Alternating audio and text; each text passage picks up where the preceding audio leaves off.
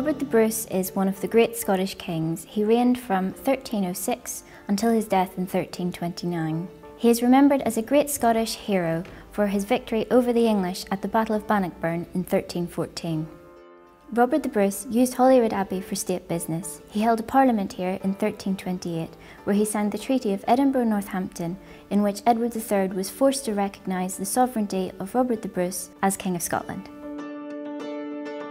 When Robert the Bruce died in 1329, his heart was cut out of his body and taken on crusade in order to fulfil a vow he had made in his earlier life.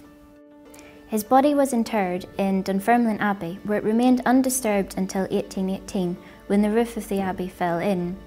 During repair work, his tomb was found and his body exhumed in 1819. A young artist, William Schuyler, was commissioned to make several copies of the skull. The remains of Robert the Bruce were reinterred in Dunfermline Abbey in 1819 amongst great scenes of national fervour. On the plinth on which the skull rests, you can see the two dates of Robert the Bruce's interments in Dunfermline Abbey, 1329 and 1819, as well as an inscription in Latin proclaiming him King of the Scots.